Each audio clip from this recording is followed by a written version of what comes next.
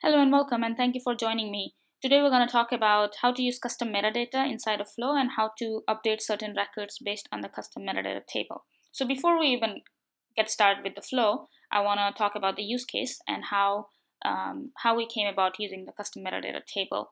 So the requirement is here that based on the billing country, I want to update the region field. So let's say if the billing country is UK, I want the region to be EMEA. If it is USA, I want the region to be APAC, and so on. So one solution would be to create a formula field. So basically you can create a region formula field, have a bunch of case statements. If the country is this, make the region this. If the country is something else, make the region APAC, and so on. This would be a possible solution, but won't be very scalable. For example, if you have multiple countries, you would have to update the formula based on the country. And also every time a new country comes in, then you'll have to go back and update the formula again. Also, there are possibility that you might run into the formula limitations, the character limitations, if there are many countries that you need to update the region for. And then another thing would be, what if they want to update some other fields based on that country? Maybe there are other fields in your account, and we want to update certain other fields based on the country. So not a very scalable solution, and you'd end up updating the formula multiple times. So I don't recommend that approach. So that's where the custom metadata table comes in. And if you have never used this before, I highly recommend reading about custom metadata. Really powerful tool, and now that we have custom metadata, it's also a replacement for custom settings in many scenarios. So how do we create a custom metadata? It's really simple. Think of custom metadata like a custom object, but except you can deploy this. So let's say if you could create a country object and have country field and the region field in that custom object and do your flow accordingly. But what custom metadata lets you do is you can have it in development environment, and then you can migrate it using chain sets. You don't have to load the data, so you don't have to worry about that maintenance of it. And it's also, it doesn't count towards the queries, so that's another benefit as well. So the way you do this is you create a custom metadata, so it's very similar to how you create an object. And once you're done creating the object, then you create the fields just like you would for an object. Very similar to custom objects, right? So how did I know that I need to create a country? So it could be anything, but in my case, I want to update certain fields on the account based on the country. So obviously, I'm going to name my custom metadata as country.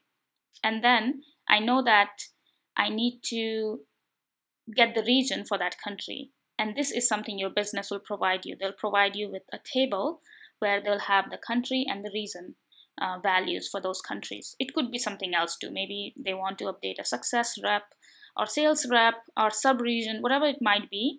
So those will become your fields basically, just like a custom object.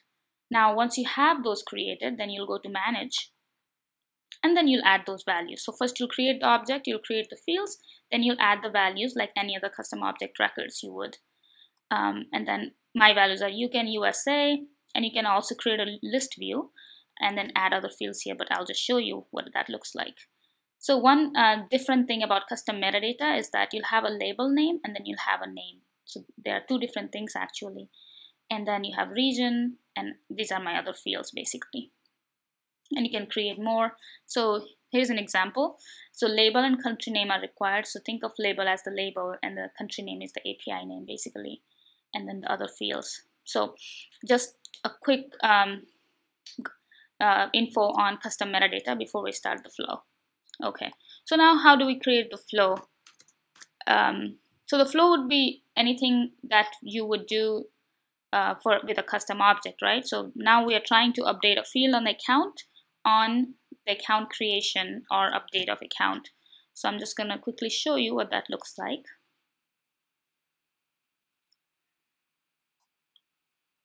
And I'm just going to create a new flow. I already have one, but I do want to show you. So we're going to do a record triggered flow because we want this to fire on an account update or a create. I'm just going to say a record is created or updated. And after the record is saved is fine here. You can also do before the record is saved.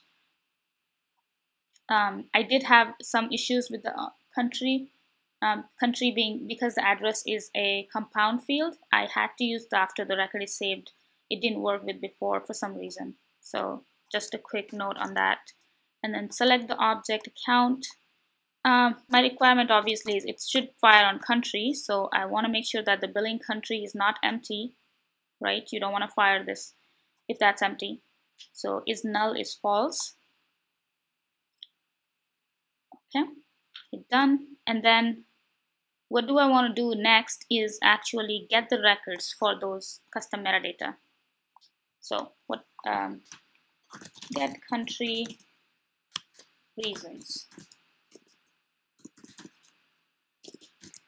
And then in the custom object, this is where you'll also see your country listed.